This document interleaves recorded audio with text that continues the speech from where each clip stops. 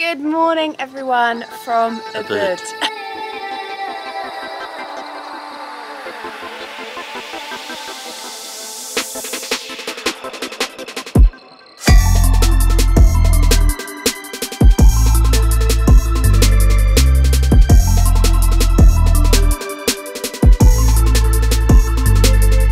We finally made it to Ubud in Bali, home to the best rice terraces, luscious waterfalls, monkey forests and so much more. For the next 6 days we're going to be taking you through the best things to do in Ubud, Bali in 2023. We travelled here from MANYUKO in northern Bali. If you want to see more of our time here, then watch this video. And we stayed in some epic places which you can see in this video here. This popular tourist spot is one that's been on our bucket list for so long and we are so excited to see all there is to do here.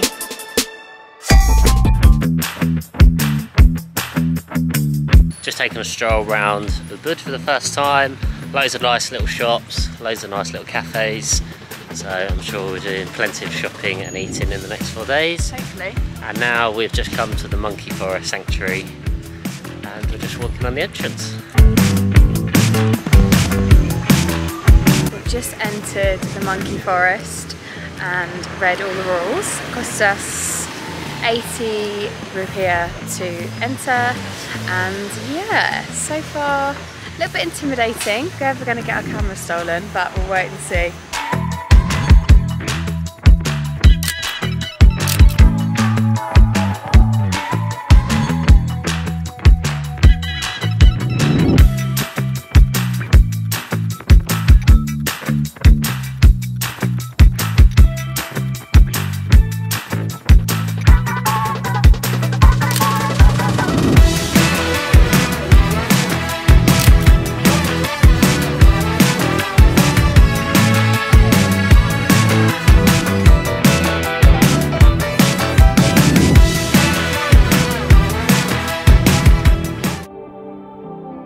We've just come from the sacred monkey forest, which was actually really quite nice. Not actually as touristy as we thought it was going to be, or gimmicky. Very peaceful in there, and yeah, we enjoyed it. We liked it. We would recommend it. And now we've just come to the art market, which has got some lovely little bits in. We're not going to buy anything because we're trying not to buy the world as we travel the world. Really nice.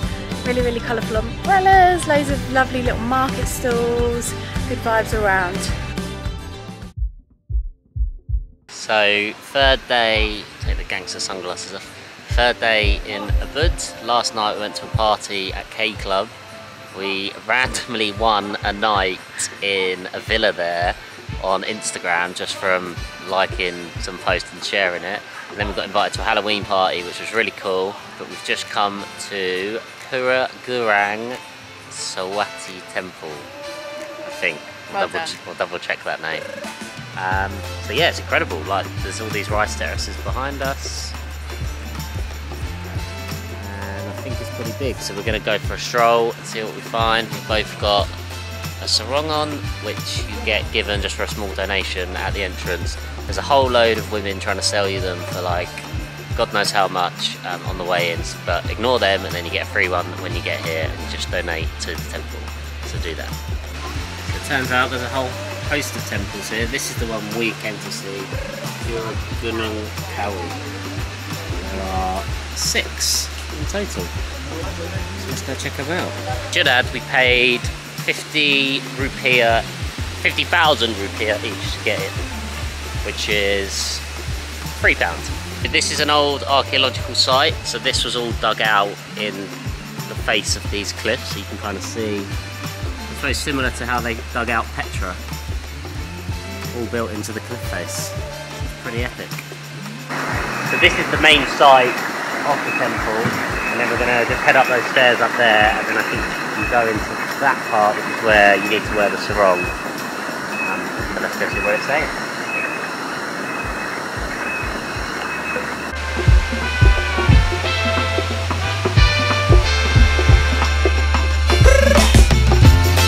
Just for a little bit of context, we're not really like huge temple people. We when we went travelling in 2019, we did loads of temples, so now we tend to only go to some that are really special. So if we're saying it's good, it is actually good. So in the main temple, this is called the Gateway to Heaven. You're supposed to stand in between the two gates and pray.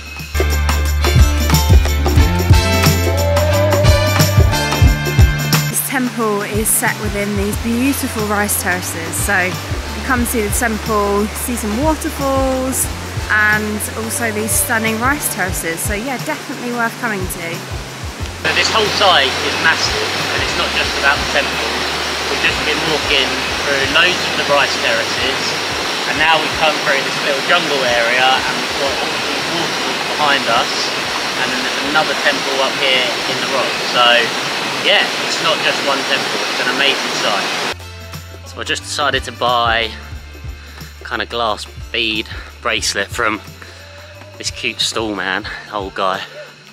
So I paid 60,000 rupiah, and honestly, like 10 seconds after, dropped it right in front of him, and the whole thing smashed. So money well spent. Just done about a 10-15 minute sweaty walk to the next temple, which is called Tirtha Temple, and at this one you can bathe in the holy water, which is what we plan to do, mainly to cool off.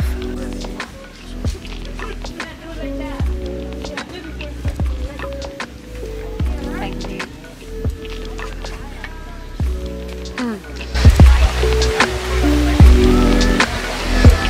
So when you come into the temple, you get given a song that you can't get wet. So it's A. And then when you come in, you'll come to the holy waters, and then to your right is this kind of locker area, where you then pay 10,000 each for the green ones, which you can go in the water in, and there are locker facilities here. So we're just going to go get changed and then go for a shower.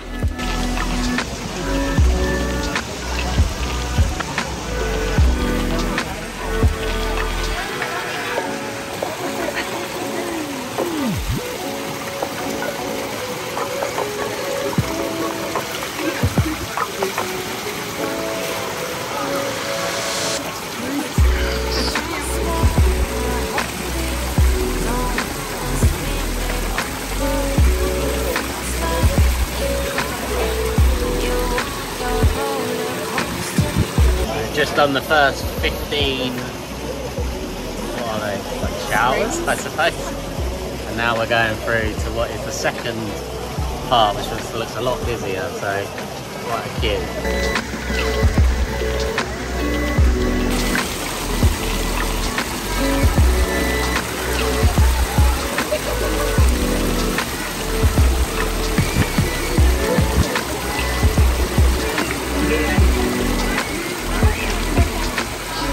So we finished the shower / cleansing in the holy water at Tirtha Temple.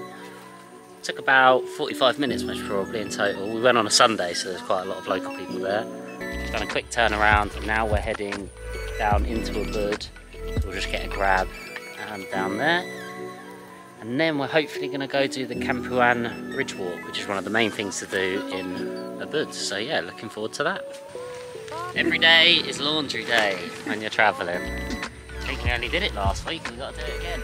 So we're just heading out into the town of Ubud again, going to get some laundry done, as Lewis just said, and hopefully going to do the Ridge Walk or the Rice Terrace Walk, one of the two. Guys, the laundry is in, £4.50 for 6 kilos, it's getting cheaper by the day. Liv's getting hangry, so we're off to find some food. We haven't actually eaten since this morning at like 8 AM. Yeah, and we're like slightly hungover, so it's not ideal. So, first job food, and then we should hopefully make the sunset. Good evening, or salamat evening. I don't know what evening is. So we just headed out to the Kampuan Ridge Walk. And yeah, really beautiful, lovely scenes, sunset, so we're hoping to get some orange skies. Stay tuned.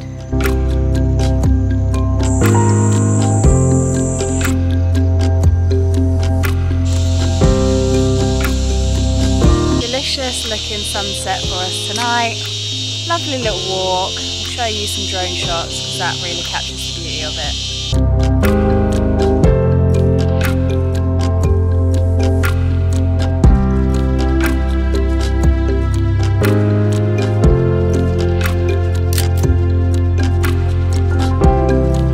So we have finished the ridge walk. So we did it for sunset. Reading a lot online, loads of people say to do it for sunrise, so then there's no other people there. I mean, I'm not sure it's worth getting up at sunrise for that one. I think you're better off doing that for, say, the rice terraces. Because there was maybe, I don't know, at any given time, like just 10 people near us. It wasn't that crowded whatsoever, so yeah, I think you can go there at any time, and it was pretty nice going up there for sunset. So yeah, up to you, but just a bit of advice. Morning guys, this is day 3 or 4. It's technically day 4, but it's our third full day in Ubud, and we tried to get up at sunrise, but then we're really tired, so we're about to sleep. We've checked out of our place because we actually have won. I know, we won a night stay in a hotel, which is really exciting. We've made our way to Tegalang. How do I say it? Oh, I can't say it already. Tegalalang rice terraces. And Lewis is flying the drone because it just always looks better from above, but let me show you what I can see.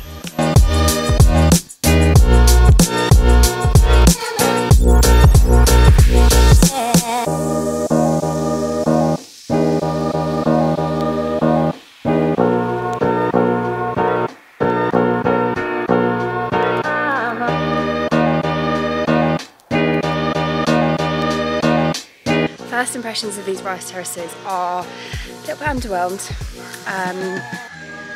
I think you see so much of these on Instagram and it looks like it's just, you know, like rice terraces in the middle of nowhere, and very authentic, like people just working on them, like that's all they're used for. Reality is there's a lot of swings and entrance points and fees and cafes and tacky bits, dare I say it, like signs and stuff, which for us personally kind of ruins it a little bit. And there's obviously a huge main road next to them as well, so all of the magical shots you see are taken from a certain angle. But yeah, definitely worth coming to, I think, if you're in Ubud.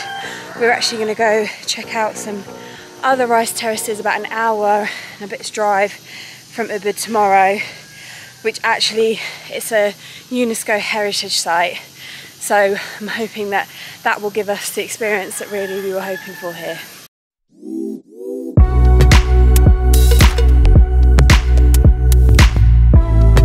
So we've come to our first waterfall of the day, which is called Ctrl Waterfall.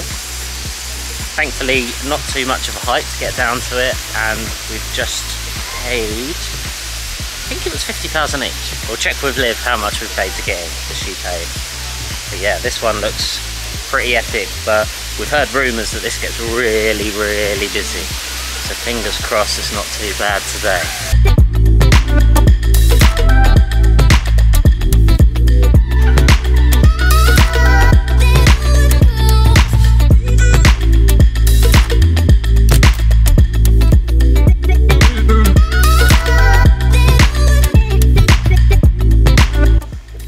Left Ctrl waterfall. Ctrl was 20 rupiah per person to get in, almost said baht then. And now we are at Timbumana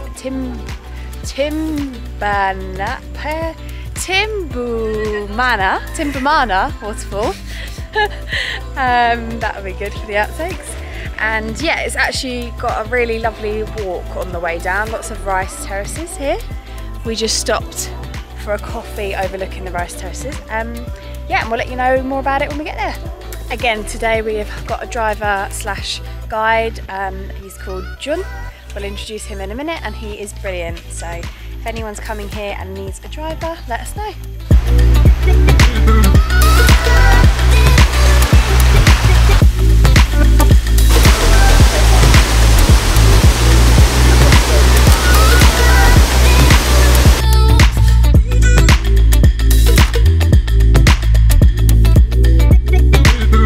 So we paid 20,000 each to get into Timbamana. Yeah, that was a really nice waterfall. Quite easy, just short walk, like 5 minutes. A single waterfall, a pool at the bottom that you can swim in. And we got really lucky. There was like 2 people there when we got down there. And then as we finished taking some photos, about 30-40 people arrived. So ideally timed. And we're now just at our last waterfall of the day, which is Suat Waterfall. 25,000 to get in here. And we're just heading down. And we think at this one you can get on like a bamboo raft and head out to the waterfall. So looking forward to that.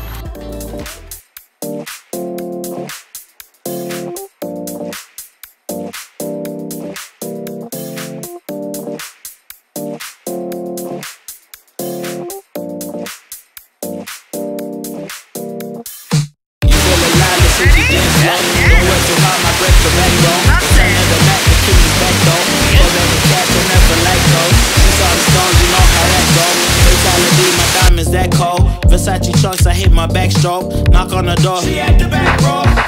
All I really take is. So this is the third and final waterfall of the day and concludes our day of waterfall jumping.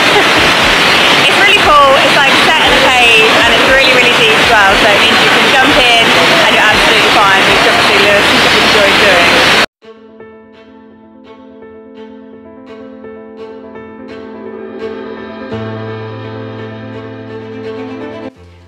Morning.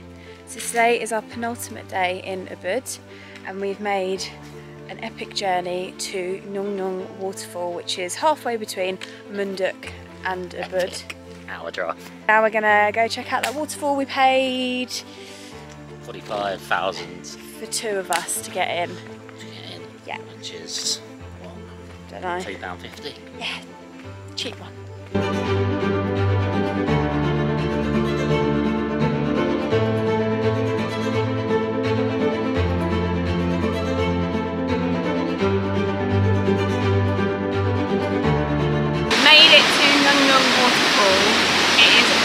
Powerful, by far the most powerful waterfall we've been to, but so beautiful.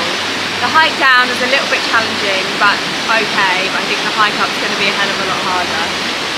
If you want a quieter, less touristy waterfall, this is definitely a good one to come to.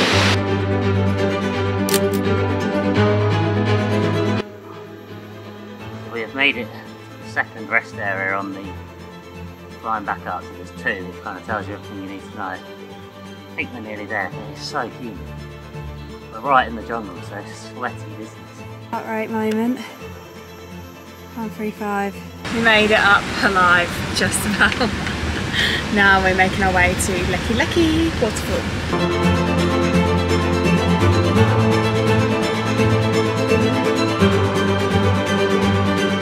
We have just arrived at Leki Leki Waterfall. This one's slightly more expensive than others, so it's 50,000 each per person, so about £3. We're reliably informed that it's a much easier walk than the last one, so our driver is taking a little break back at the car and having a coffee, so we're going to head down now.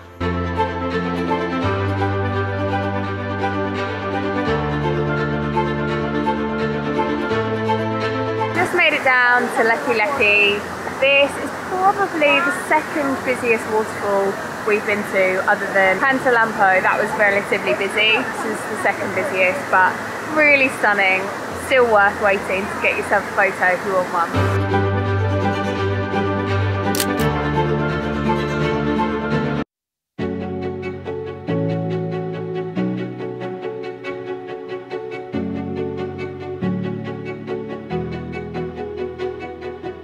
So we are at Jatalui rice terraces and it might be raining, but already we are really, I was going to say impressed, we're not impressed, we are wowed. Wow. These are the biggest rice terraces in Bali and everyone goes on about the Tegalalang ones, which are just, I mean, I thought they were so average. these are insane. I can't even, it's so vast. Hopefully it stops raining, we can fly the drone and then you'll be able to see actually how big this place is. Way better than Tagalalang. Yeah, don't bother with Tagalalang, just come here in my opinion anyway. So we've just come for a quick pit stop, very quickly, to a little cafe called the Rustic Bali. And these views are incredible. I'm probably going to say this so much in this vlog, I'm really sorry, it's probably really annoying. I just can't stress enough how much you should come here over Tagalalang. Even the cafe is like super cute, no swings, no photo moments or anything like that, just really like nice and authentic. So yeah, big fans.